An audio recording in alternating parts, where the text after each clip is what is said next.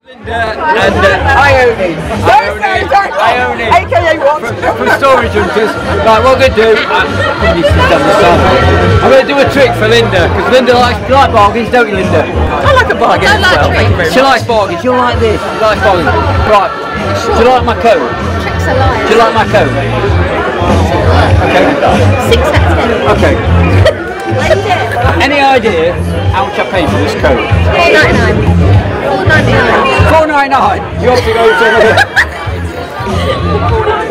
Okay. No, it's not. Okay.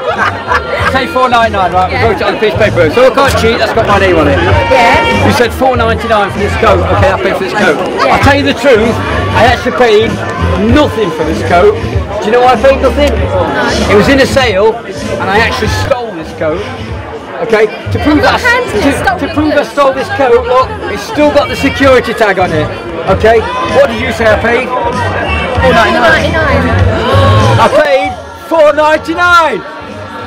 Congratulations. You like magic now, don't you? Keep that.